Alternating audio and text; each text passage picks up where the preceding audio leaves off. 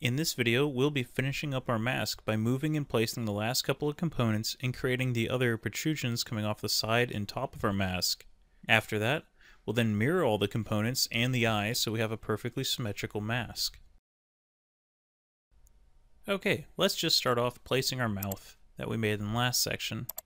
I'll click on it to select it and then use the Move tool in the context window that pops up at the bottom of our screen. Once I have it about in the center, I'll pull it up so it sticks out of our mask.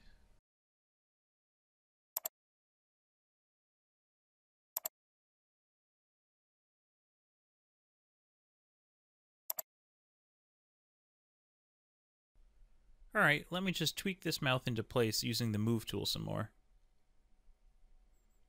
Once that's good, I'll bring over the earpiece and I'll put that into place.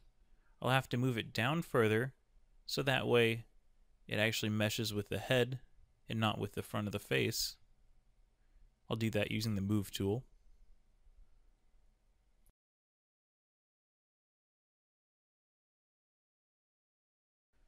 I'll select the ear again and then increase its scale by 25% by typing in 1.25 and then pushing enter on the keyboard. Next, I'll get rid of this unnecessary eye up here because I'm going to end up just duplicating the one that we currently have using the mirror tool. Alright, so now let's draw those protrusions that stick out of this head. I'll be using the polyline tool and the spline tool a lot to do this. For this top one, I'll use the polyline tool because it's mostly angular and flat sides. For these side curved kind of horn-like protrusions, I'll use the spline tool. The spline tool works by creating anchors every time you click, and then 123D Design tries to connect the anchors together with curved lines. Notice to make a pointed horn-like shape, we'll have to create two different splines, so we don't have a curved edge.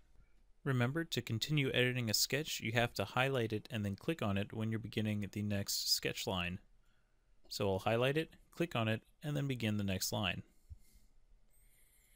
The spline tool is also very handy because we can go back and edit the anchor points and change the curvature of our line to match that of our diagram.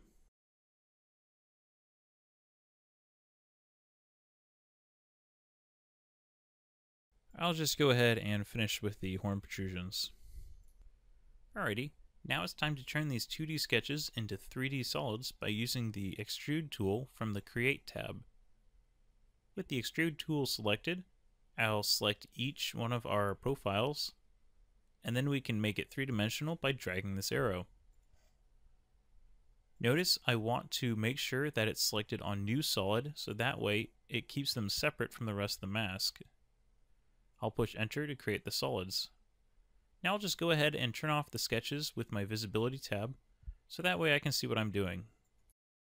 To mirror these features, we select the mirror tool from the pattern tab, and then select the solids we wish to mirror by clicking on them.